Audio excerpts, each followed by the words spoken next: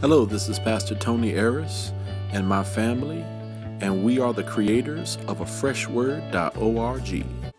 I am forced to depart from my usual blog about Christ, culture, and commentary to address the heightened level of stupidity that is taking place within the world of politics and celebrity.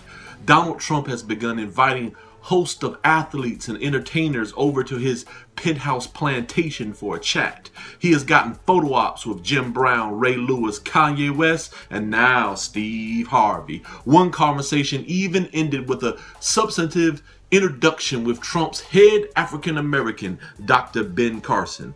All of these meetings are with people who know nothing about politics, government, or public policy. This points to a bigger problem in our society, our worship of celebrity. To be fair, the Democrats started this with their liberal use of Hollywood stars to advocate for issues. Just because you are good at one thing, though, it doesn't make you good at another. Even my enemies have pointed out that I'm a decent writer, but I am an awful administrative organizer though. Ray Lewis and Jim Brown were the best on the gridiron. That doesn't mean that they understand what it takes to fix the neighborhood.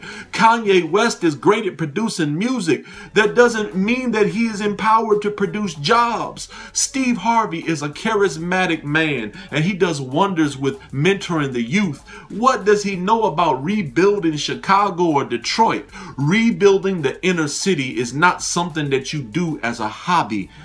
You go to college for that. You work for well than over 10,000 hours at public policy and urban development to be good at that. It's not a career choice that someone completes in between Family Feud episodes. It doesn't work like that. There are real urban leaders that Trump could have called up to his penthouse for a chat. Cornell Brooks is the head of the NAACP. He has worked as a federal attorney and community activist. The Congressional Black Caucus would have been another good meeting. Here's the thing though, if he talks with people that know what they are doing, he may get asked tough questions.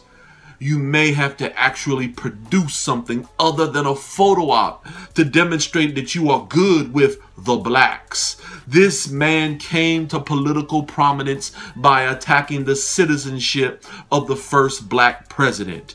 He caused almost race riots by using insensitive language towards Mexicans, Muslims, and the African American community. During one of the debates, he encouraged a national stop and frisk campaign, which has been locally proven to be disproportionately impactful to the African American community.